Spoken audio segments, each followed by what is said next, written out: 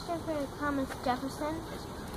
Did you like being president? The lady is asking me whether I have enjoyed being president. You mean a presiding officer of any particular office in government?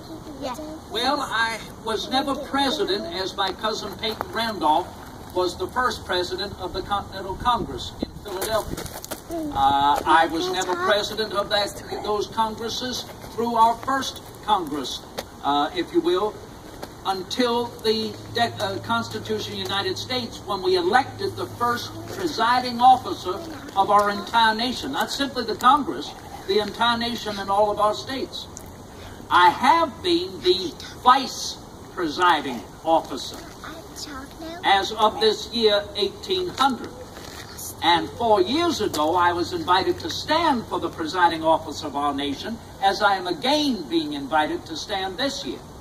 So, the results of this presidential election year will tell whether I may remain as vice president or whether I might achieve that highest office in our land.